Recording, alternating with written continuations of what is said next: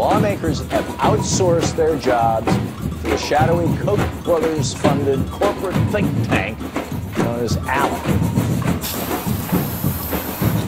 In case you don't know what ALEC is, it's the American Legislative Exchange Council. The meeting's top donor, BP, followed by R.J. Reynolds Tobacco and Takeda Pharmaceutical Company. ALEC's membership includes both state lawmakers and corporate executives. Critics say the Washington-based group has played a key role in helping corporations secretly draft model pro-business legislation that's been used by state lawmakers across the country. You know, the United States has 4% of the world's population, but yet we have 25% of the world's prisoners in this country. And a big part of the reason for that is ALEC. ALEC is the most active private prison lobbyist group pushing for anti-immigrant laws like Arizona's SB 1070. These private companies simply buy the politicians. I've been coming to these meetings for a long time. They are the most aggressive promoters in the country of clearing away barriers for corporations and wealthy people to spend whatever they want to win elections. For 6 months, we have witnessed extraordinary change taking place square by square, town by town, country by country. People have risen up to demand their basic human rights. Remember the recent attacks on workers' rights in Wisconsin, Ohio, and other states? The racist, anti-immigrant SB 1070 and others like it being passed in Arizona and around the country? How about recent legislation to privatize more prisons, measures to eliminate capital gains tax, and voter ID laws? What if I told you that these and many other like-minded laws could be traced back to one sinister conglomeration of state and corporate power? The American Legislative Exchange Council, or ALEC, is the venue through which global corporations and state politicians rewrite state laws that govern your rights. These so-called model bills reach into almost every area of American life and often directly benefit no one but the huge corporations that drafted them. Lauren Regan, a lawyer with the Civil Liberties Defense Center in Eugene, gave an ALEC 101 training last Friday in preparation for the upcoming Day of Action. She explains why ALEC deserves to be your primary target, no matter what cause you stand for. These model bills were basically wish lists for corporations. The entity, the ALEC entity, they vote on these agendas behind closed doors in these secret national meetings, and they have task forces that are set up to propose these radical pieces of legislation that rewrite almost all of our rights in this country, in almost every area of law. In the past 10 years, ALEC has spent more than $370 million on state elections. ALEC introduces more than 800 bills around the country every year, about 180 of which are enacted.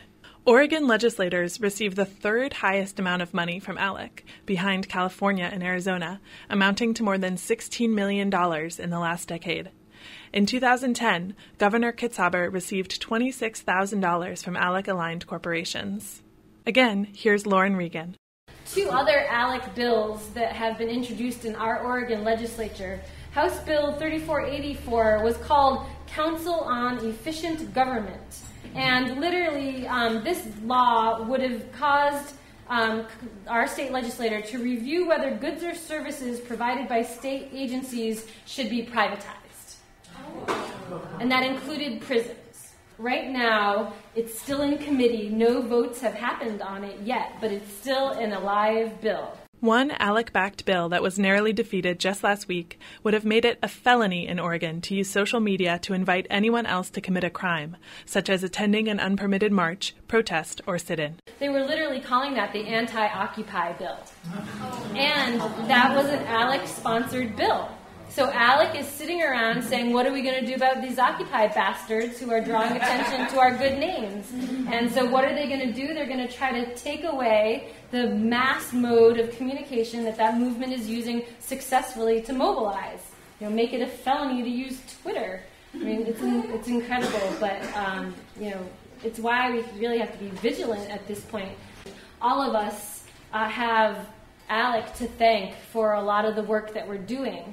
Especially in the face of Citizen United, the idea that corporations can buy politicians, can buy laws, can basically outspend us in attempting democracy in this country is pretty outrageous.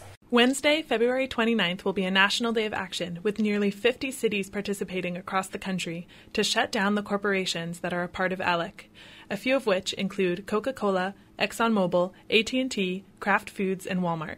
This is Jasmine Zimmer-Stuckey, one of the organizers of F29. Well, the first thing we hope to do on February 29th is to expose the work that ALEC has been doing for the past 40 years behind the scenes of our American democracy. The second thing we hope to do on February 29th is to put pressure on the corporations who are actively participating in the American Legislative Exchange Council and pushing their agenda and telling them that their secret is out and we will no longer be complacent consumers of their businesses until they step away from ALEC. To get involved with the February 29th Day of Action here in Portland, attend the upcoming training on February 25th from 11:30 to 5 at St. Francis Church in Southeast Portland, or visit shutdownthecorporations.org. I'm Isabel Charlet with KBOO News.